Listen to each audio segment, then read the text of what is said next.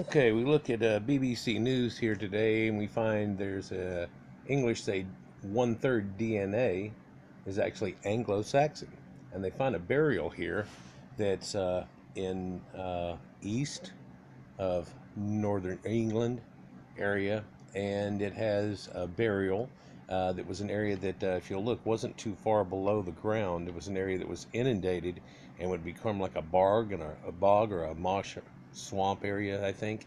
If this is the same one that they have the other story about, then it's an area that somebody was metal detecting in and saw some detection and went down, bored through, saw some bones, and then called in the police and the archaeological stuff.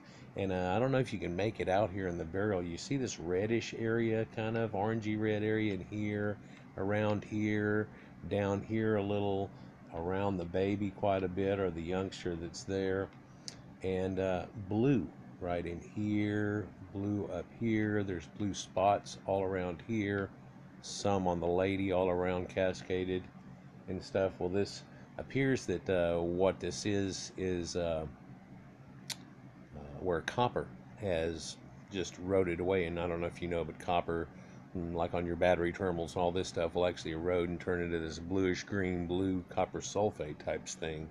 And so it just erodes away and rots real bad. Brass lasts a whole lot longer, but yet it still does the same type effect because it's made out of, again, copper and such. There's a ring right here that's been made also. And he has, I don't know if you can make it out in the picture here, but he has this little necklace here that's made of puka shells. And I wish I knew more about it, but these are from the Mediterranean, so they are from somewhat a distance away, which is kind of neat. And when the guy found them, of course, he thought, somebody buried somebody in a shallow grave. Then as they dug them up, realized that it was a family. So that's probably this one. I just guess that it's going to be this one. But kind of neat, and it shows a youngster, a family perhaps, all dying at the same time. And a lot of these other burials, they'll be headless and are decapitated and the heads put back with them, and that goes back to old Cro-Magnon and Canaanite burials and things like that they've found. Well, let's look at this information here, and you see the lady's legs are crossed over the man's. The man's are there normal. He's kind of reaching out to clutch the baby, so this looks like it was all interred at the same time. They find out his hands in kind of a strange position over his heart and things, so kind of neat.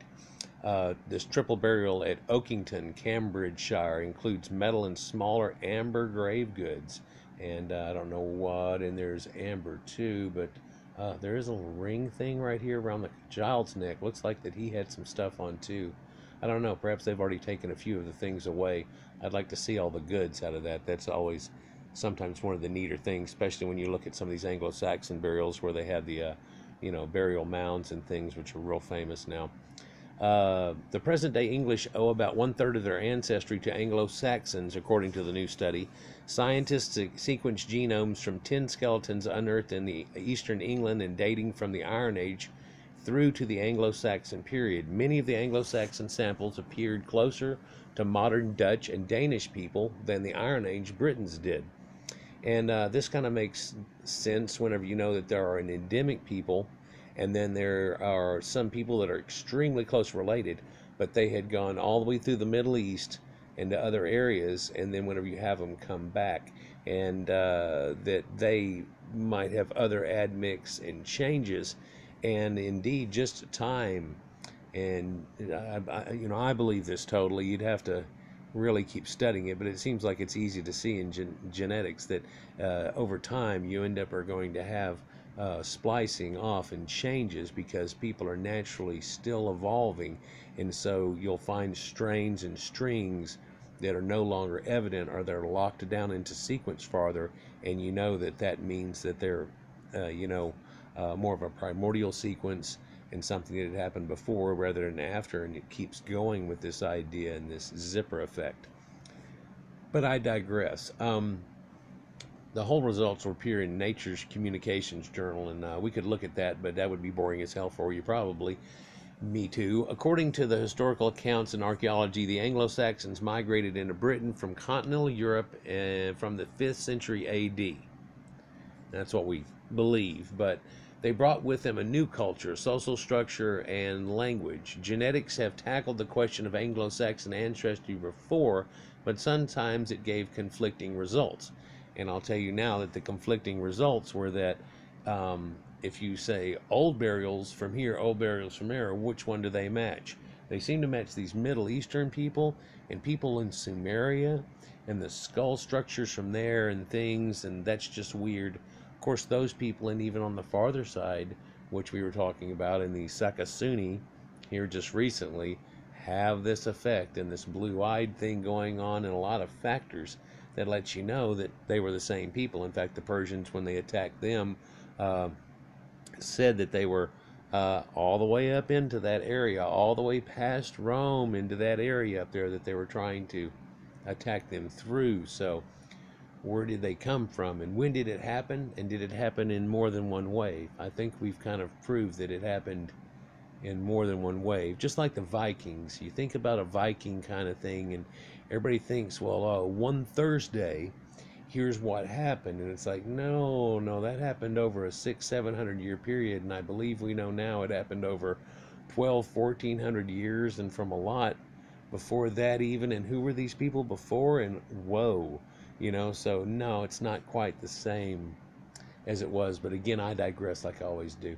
But yeah, it gave conflicting results, and results they don't want to share. It's one of those things where it's funny, you'll find papers nowadays, and for people to protect their own job due to modern PC culture and everything else, they'll actually just tell you they have conflicting results. They'll come out with their paper and try to hint at things and stuff, and then they'll tell you, well, it had conflicting results. And they're trying to let you know, but of course, at the same time, the people that are really not wanting it to come out are like, okay, at least you said that, versus, because I'm going to condemn you if you get out of our little trail path. If you try to even bounce past our number 50 years, we're going to freak out and just bury you. But anyhow, confounding factors include the close genetic affinities of people in northwestern Europe and the scarcity of ancient DNA from indigenous Britons and the Germanic-speaking migrants. Like a variation on a theme there.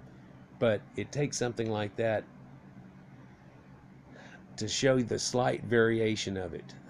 There's not anything to where you can tell, oh, okay, if you had two of them buried next to each other, you can go, here's this, here's that. It's not like that really at all. It actually takes till a modern geneticist. That's the reason, if I was to tell you that certain people went into certain areas and things, and a lot of people just think I'm just hokey crap, and maybe I hadn't studied anything before, or know what the hell I'm talking about, or how in depth I may have gone, or anything along those lines. And sure, some of these cultures I didn't go that deep into. None of it was my field of study. But I think you've seen I know a hell of a lot about a lot of them, and I can put it together like a pretty good web. Just like you look at these things right here, and these guys are wearing horn helmets and stuff, and they got the horn hats like the Sumerians do. And then here's a picture of a lion, and it's got that same Sumerian type thing in the guy.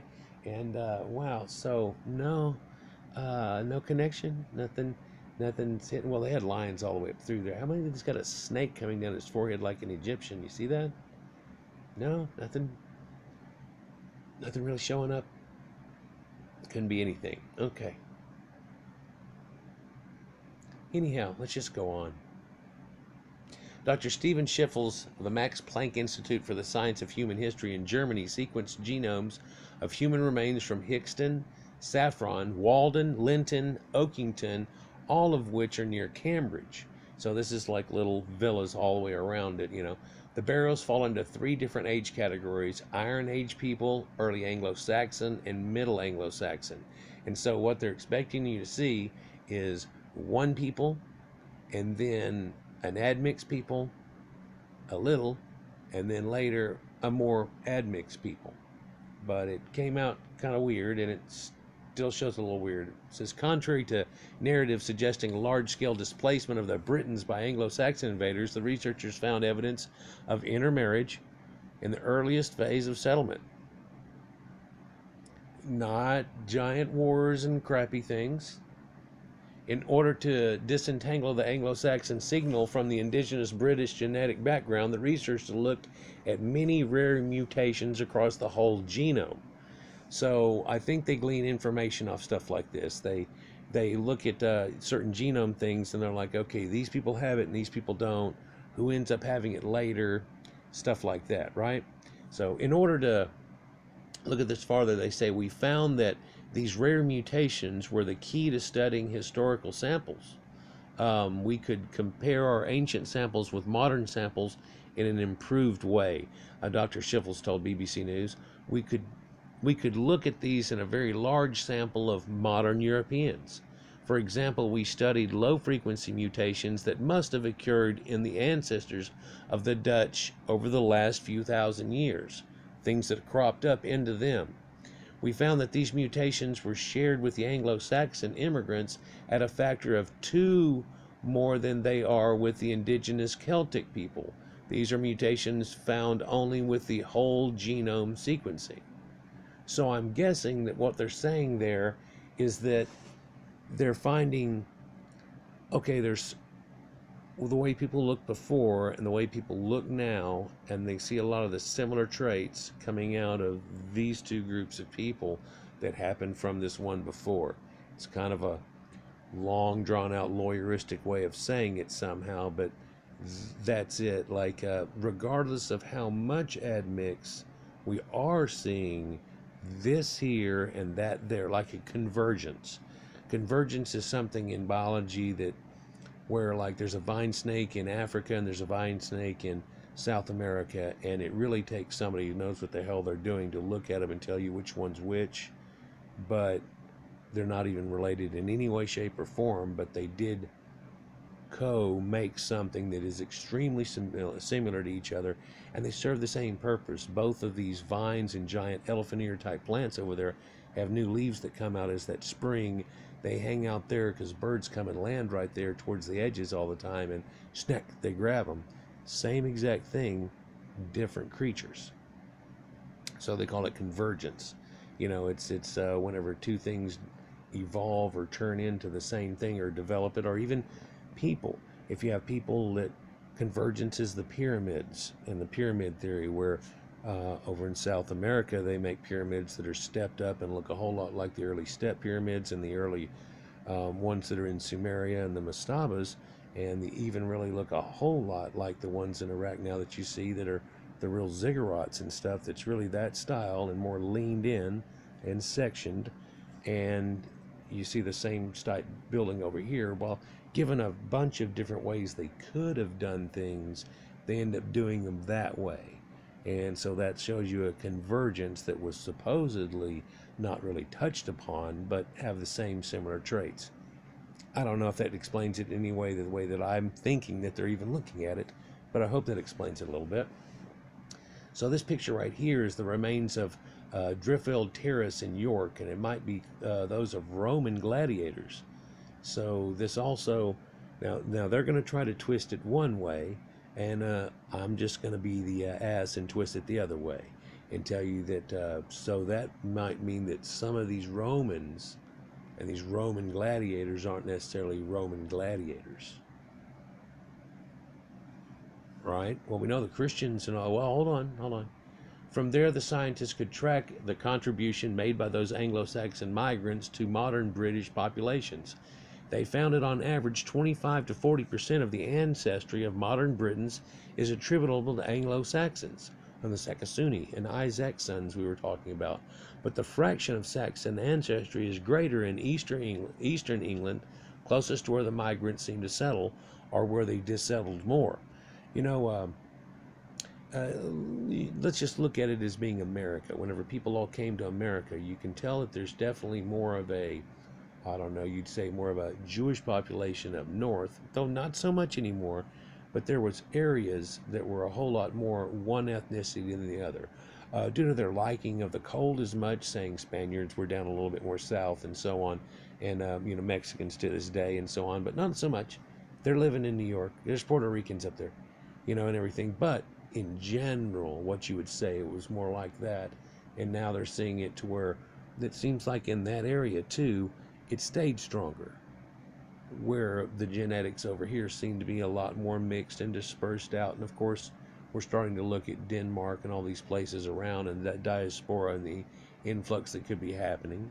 But anyhow, even traditionally Celtic populations such as the Welsh and Scottish show some Anglo Saxon like ancestry. I'm trying to mess that up, ain't I?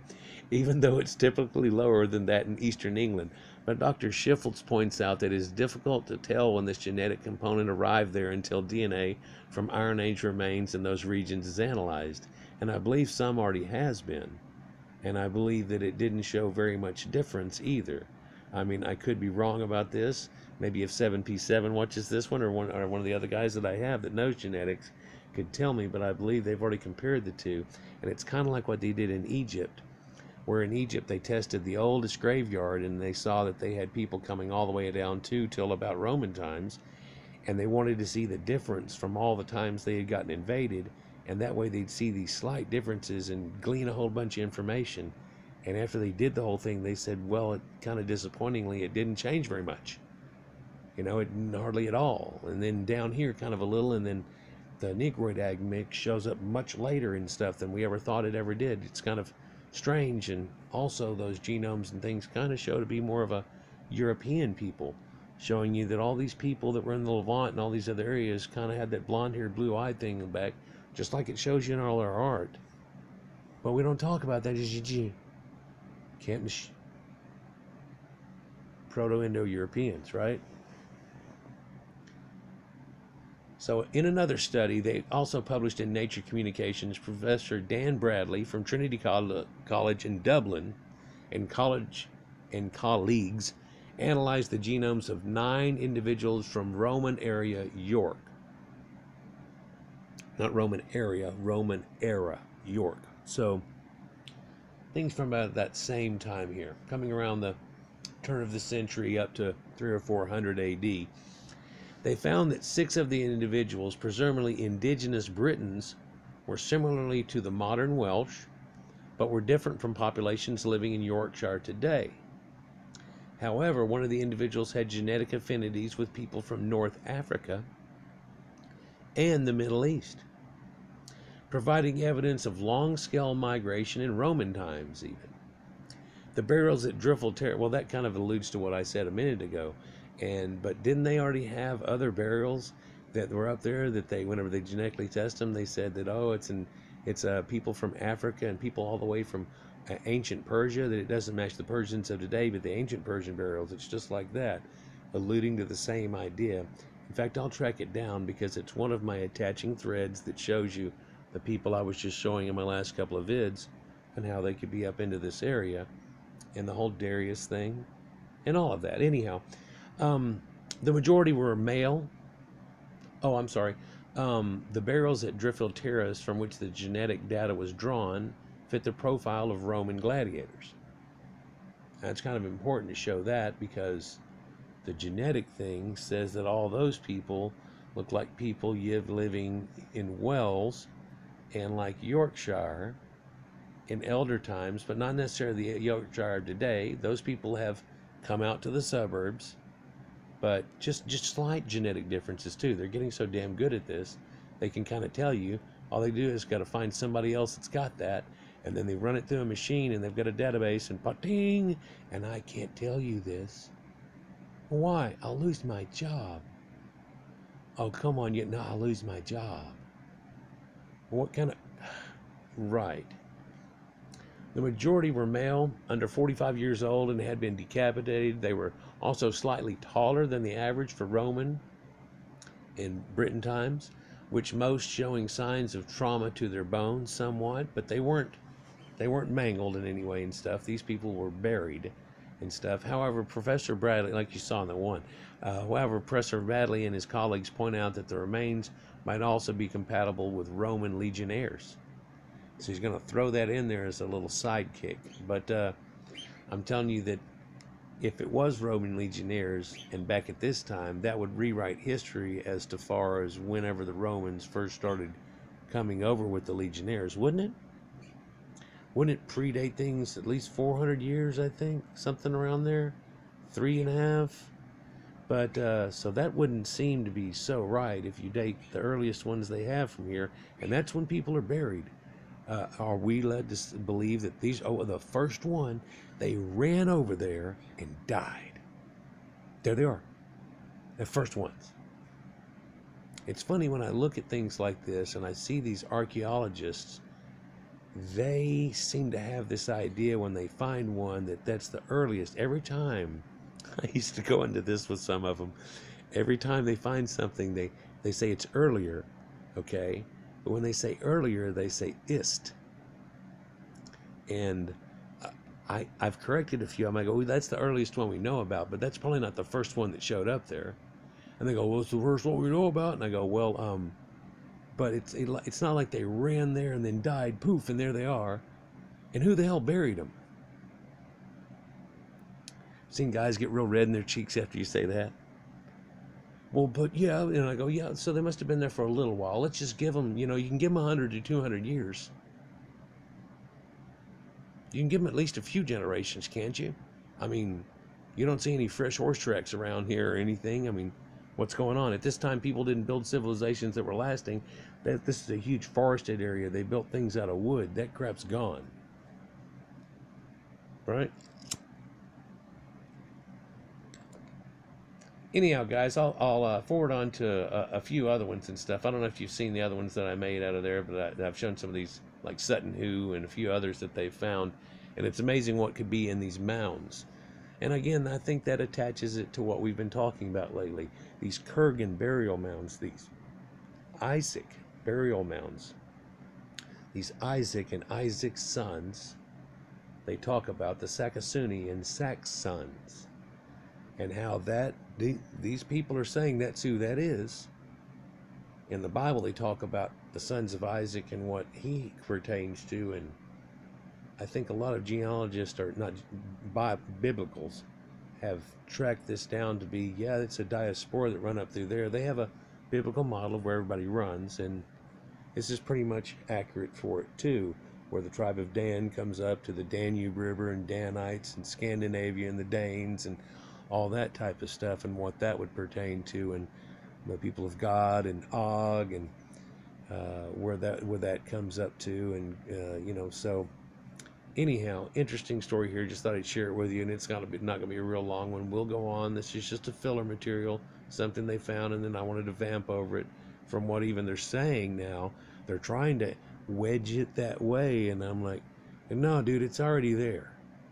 I mean, it's like you've got to wean people onto an idea that we used to have back before the Dark Ages, and in fact, up until very recently. I don't understand what, and then now they got a kid gloves you with reality. It's kind of just, yeah. Like, share, and subscribe. Enjoy.